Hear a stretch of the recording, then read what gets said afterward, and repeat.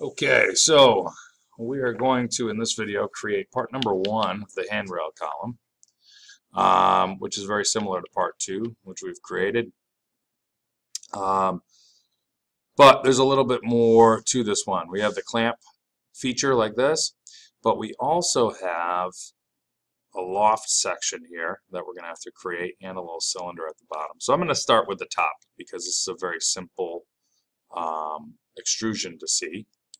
I'm going to drag this over. I'm going to set my working directory to the folder I want to save it to. Hit OK. Then we're going to hit New, and we're going to save it as MS1006-01 because that's what I told my students to name it. So we're going to hit OK. I'm going to create an extrude. I'm going to hold right click. Ooh, actually, you know what? I got ahead of myself. This is a metric assembly, so I need to change my file to be a metric file. So I'm going to go File, Prepare, Model Properties.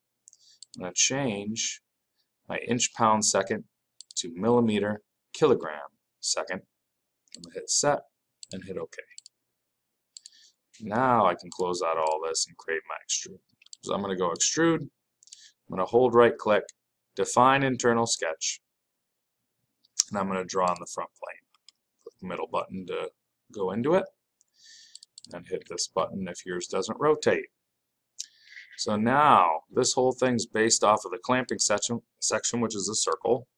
I'm going to create that circle, and then I'm going to click the dimension, and I'm going to pick the radius just once, then middle click. That'll give me a radius dimension, and our radius is 30.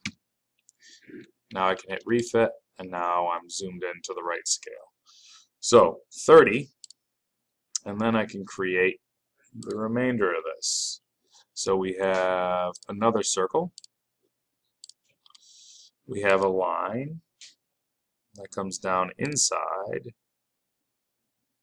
down like this, then over, then down, then over, and then up. Now I'm going to go to delete segment. I'm going to get rid of all the stuff I don't need. So I'm going to get rid of these arcs. I'm going to zoom and get rid of these arcs. This one here.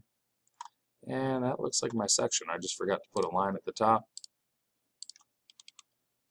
And now I have my section. I just middle clicked a few times to get out of that. Kind of cancels you out, brings you back to the arrow.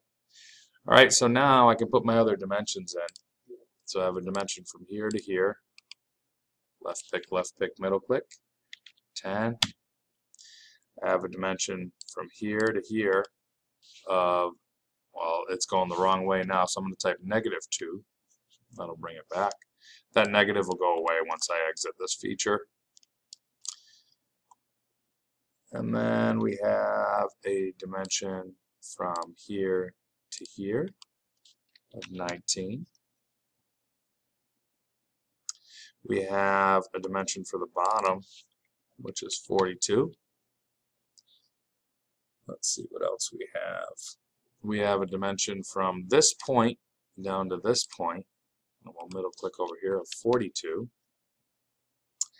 And then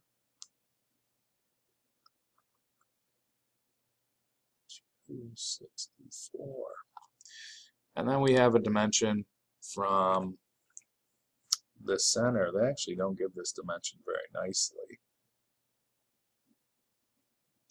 Let's take a look at this. So we have a dimension that goes from the center down 32, down another 32. That would be 64. Or I have a dimension here of 152. That is interesting. That almost seems like it's not accurate. Alright, but let's do a little math. So if this is 52 down to here, and this sits on top of this, then we have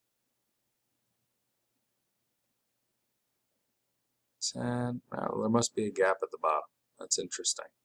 I would figure it would sit on there, but that's okay. So we have a difference to the center or to the bottom of 152. Yeah, so that is 64. So we'll go dimension from here down to here. And we'll middle click, and we'll make that 64. All right, and I don't have to move these around, but I'm just doing it just so I can see it better. So now we can hit our checkbox. There's our feature. We're going to switch it to a symmetric constraint. And we're going to go, let's see, 42 wide.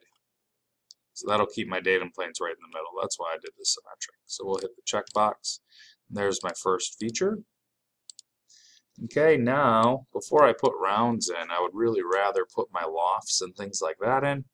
So I have a loft that comes down to this cylindrical portion. It looks like it's 32 to 42. We have 88 minus 12, so that's going to be 76. So let's create that. All right, so here's how we're going to do it. In Creo, we call these a blend. In most other programs, they call it a loft. So I'm going to go up here to Shapes, and I'm going to pick Blend. Now I'm going to go to Sections, and I'm going to create a sketch just like I normally would. So I'm going to go Define. I'm going to pick this plane on the bottom, and then let's see, how do we want to orient this? Let's do this. Let's go right plane is the right plane, and then let's hit Sketch. That's going to bring me down there, and then I do need to add some references, so I'm going to hold right click, go to References, and I'm going to add these two datums in if they're not already there. Now I can hit Close. Now the easiest way to do this is we take a center rectangle. And this is a little odd. I'm curious why it says diameter, because it's not round. Okay, it's definitely not a diameter of 32, but it is a section of 32 and 42. They're square sections.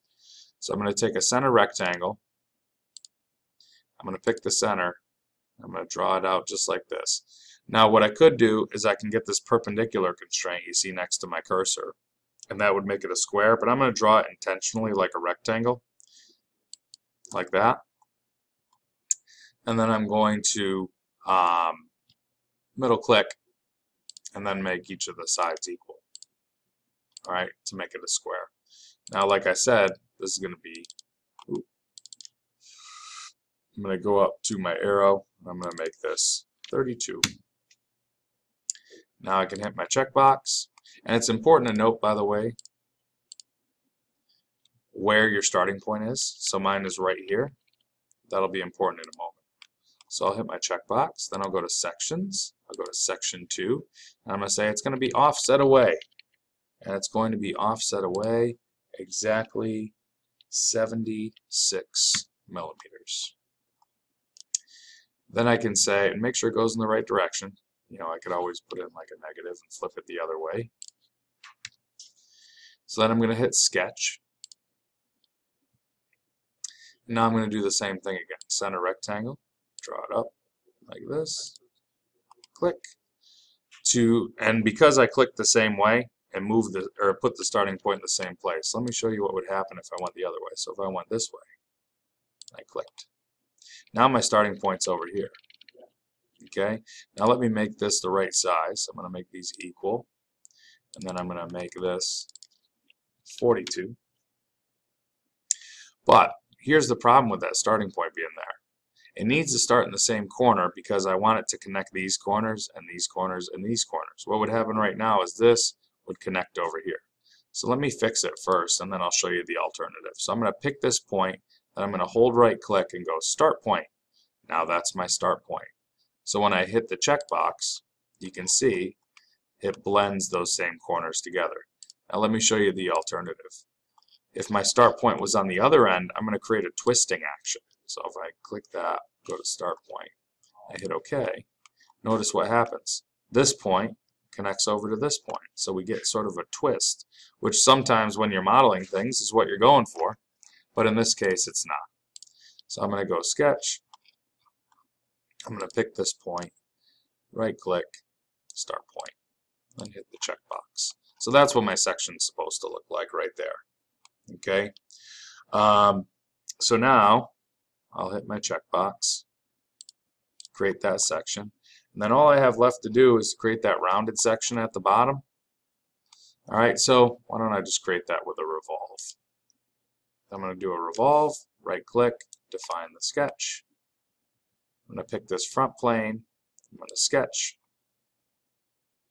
And now I need to add some references. So I'm going to hold right click, reference, pick that bottom, close out of all of it. Then add a center line right down the middle. And then a regular corner rectangle right over like this. Now my diameter is 66. My thickness is 12. Now I'm going to hit OK. It's going to rotate around just like that. And I'm going to hit OK again. Oop, didn't mean to do that. Rotate back. And we can see I need to add a few more features. I'm missing, for example, the clearance hole. And there will be a spot face on the other side because the head needs room. So let's do that. So I'm going to go hole. I'm going to rotate this. I'm going to pick on this surface. I'm going to drag this to this front side. I'm going to drag this up to my datum plane. So it is 32 from the center, and it is 21 from the side. And the size of it is 12.5. So we're going to go through and hit OK. Then we're going to put another hole, and we're going to pick the axis and the surface to make it coaxial. We're going to make it 30. And we're going to go to placement and actually flip the direction. Right now it's machining over here. We want it to machine this way. So I'm going to hit flip. It flips back. You can see it makes that cut there. There's nothing else for it to cut. And then I'm going to say it goes through and hit OK. Alright, so now I've got that hole in there. Then the other one I'm missing is at the bottom, and actually I'm noticing now I could have put this in to my revolve feature. So why don't I go back and do that? Let me right click my revolve, edit the definition, go to placement, go to edit. Let me put that little counterbore in there. So I need a line that goes up and then over, and then I'm going to delete segment a couple little features there. So this guy is going to be 48 and 3 deep. So I'm going to drag this over, 48, dimension, boom, boom, dimension, 3. And I'll hit my checkbox. Now I've got that little counterbore in there. Now the next thing I have is an M24 thread. So this thing must screw on to some sort of stud or something to hold a rail in place. So I need to go M24 by 3, 22 deep. That's a big old thread. That's almost an inch in diameter. So let's go hole. I'm going to pick my axis I have now. That's why I put that in there. I'm going to hold control, pick my surface to make it coaxial. Now I'm going to go thread. Scroll way down to M24 by 3. And I'm going to say it goes 22 deep. Just like that. And I could even play around with my tap drill and stuff like that. So I guess my thread is 22. I'm going to guess the overall depth of this thing is about 24 at least. Maybe even more than that. It's a big old thread. But we can see, if we go into the wireframe, it's not super deep. So I'm going to say my thread needs to at least go about 26 for my tap drill, and then my thread will be 22. So I'll hit my checkbox. There's my thread. I can go back to my shading. And then if you like, there's a couple ways you can turn this node off. I'm not a big fan of these notes. So you could either turn the node off here. This is View 3D Notes. Or if I go into my hole again, I can just go Note, add a note, turn it off right there. Because I'm going to create my note with my thread. For my thread in the drawing, I should say. So now all we have left to do is put a bunch of rounds in. Let's do that. The rounds are all 2. So we're going to create some transitions in order to round this whole thing. So I'm going to pick here, I'm going to hold control, pick here, I'm going to hold control, pick here, hold control, pick there, hold control, pick these two here, and we'll start with the top first.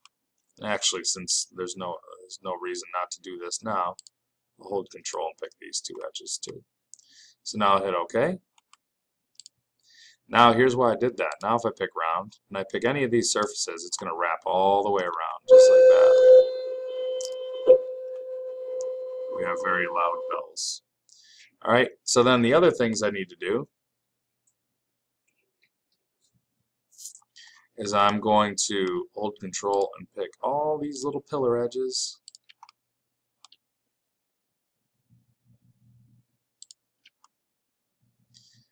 And then I'm going to hit OK. And then I have a couple more rounds to put in. So one of my rounds is down here. And it claims that it is a 12. That's a big old round, but okay. If that's what it says it is, that's what it is. So we'll put that one in. That's a big round. And then up here, some real structural integrity we're putting in there. This one's going to be a 3. Just like that. Then I'm going to hit OK. And now I've completed this part. So I'll turn my datum planes off so you can see. Then I'm going to go and save and hit OK.